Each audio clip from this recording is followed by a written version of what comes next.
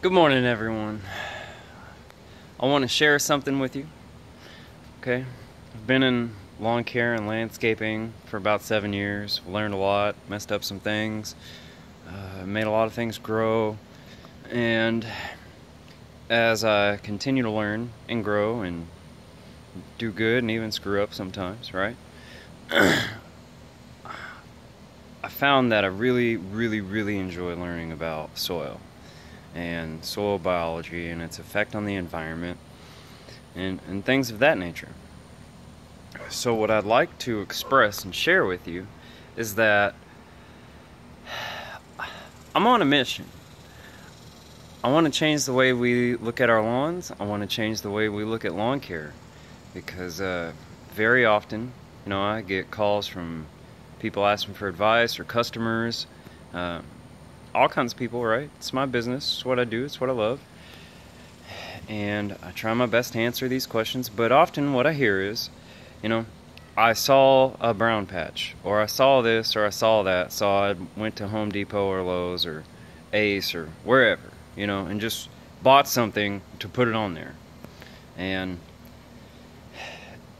it hurts a little bit because, I remember the days of knowing less than I do now and just trying stuff. And me personally,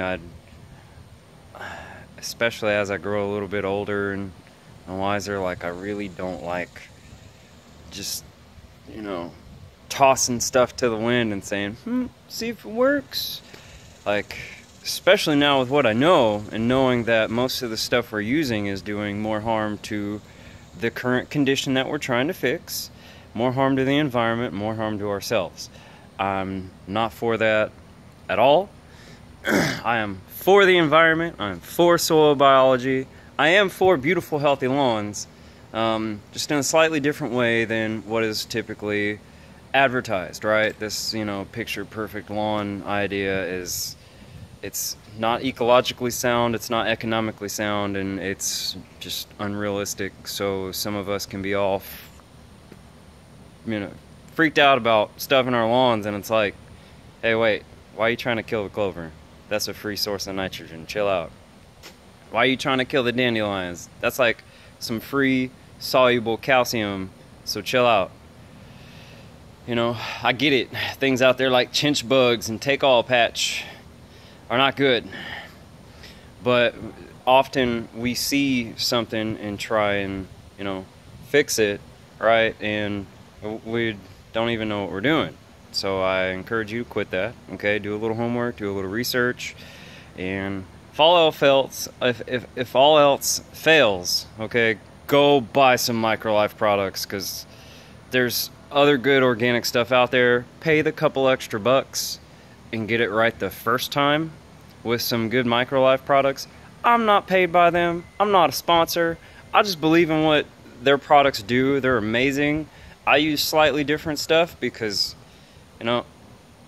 I've found a way for me to provide something to the public with the same basis that they have at a slightly cheaper cost for me. Being in business, you got to think about that. But for the average consumer and person and, guy in their lawn, go get some freaking Microlife stuff. It's gonna fix a lot of problems naturally. It's amazing. But again, I'm on a mission. I want to change lawn care. I want to change how we look at it. I want to help do something amazing for the environment. Okay, because as one person, I can only do so much, but I know as this momentum builds and gathers, we can do a bunch. We can change a lot. 40-pound bag of fertilizer is 40 pounds, right? Well, times that by 1,000,000. That's 40 million pounds, right? I mean, the numbers rack up quick, astronomically. So the more of us that try and change the way we do things, the faster and bigger the momentum will build exponentially. It's a beautiful thing, and it can either work for us or against us, depending on how we work with the environment and supporting soil biology.